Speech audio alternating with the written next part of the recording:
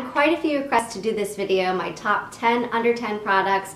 So basically my favorite beauty products that are under $10. Now I'm 99% sure that the products I'm showing you are all under $10. If not, I will make a note below, but for the most part, I'm pretty sure they are. My first product, this is actually sort of a new find for me, but is the Rimmel Stay Matte Powder.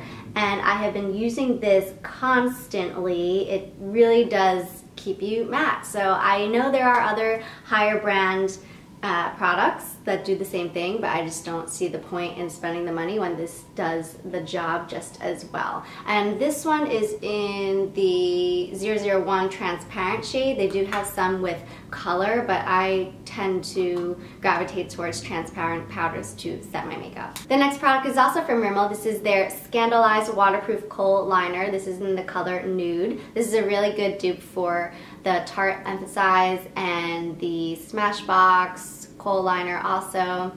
So I think this is maybe $4 or $5. It also depends on where you live. Since I am in New York City, everything has a bit more of a markup, but I know this is definitely under 10. Then we have some lip products. This first one is from Revlon. It is their Color Burst series, and this is in the shade 002 Crystal Lilac.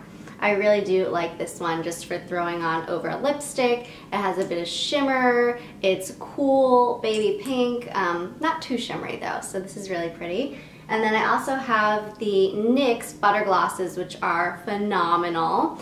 This is in the shade Creme Brulee. It's just a really pretty nude to go over a lipstick as well. You can also wear these on their own. They are quite pigmented by themselves. They don't have the longest staying power, but they smell amazing, and for the price, they can't be beat. For the face, I have this concealer by Maybelline. This is the Dream Lumi Magic Touch Concealer. This is a concealer slash highlighter. It has that pinky undertone. They also do like more of a yellow if you have a yellow underbase, but these are very comparable to the MAC Prep and Prime highlighters, which I think run around 15, I want to say, and these I think are like 7. So I'm just going to do a quick swatch to show you the comparison. Ooh, wow, that was way too much. So pink is really good to use under the eyes to cancel out the blue, but here is the Dream Lumi, and then here is the MAC. So this one's a little bit brighter, but they have the same undertone and both work really well. Another product by Maybelline is this Eye Studio Liquid Eyeliner.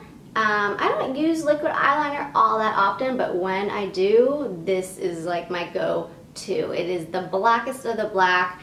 Although it does tend to dry up, if you just run your blow dryer over it, like heat it up real quick, it works again perfectly. So I love this. This was my one product I wasn't 100% sure on. You can find these at the drugstore, but I'm just not sure if they're under $10. But I cannot live without these. They're always in my bag. They're the Neutrogena Deep Clean, long-lasting blotting sheets, and I just don't know where I would be without these. Although I am dry, I do still get oily in my T-zone. I mean, who doesn't? So these are definitely a thumbs up. And lastly, I have this brush by Real Techniques. Really, this kind of goes for all the Real Techniques brushes because they are very affordable. This just happens to be the, I think it's the contour brush, which is really nice. You can use it for your contour or even a highlight, because I find sometimes with the fan brushes you don't have as much control. I use this for my highlight today.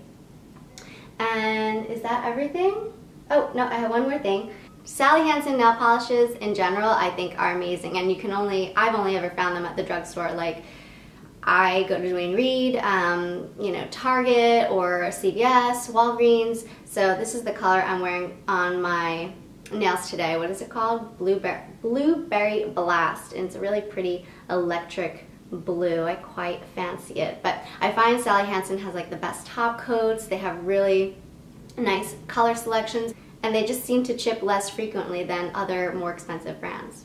That's actually only 9. So my final product I actually don't have on me, but it is the CoverGirl Outlast or Outblast mascara. I'll just insert a picture here.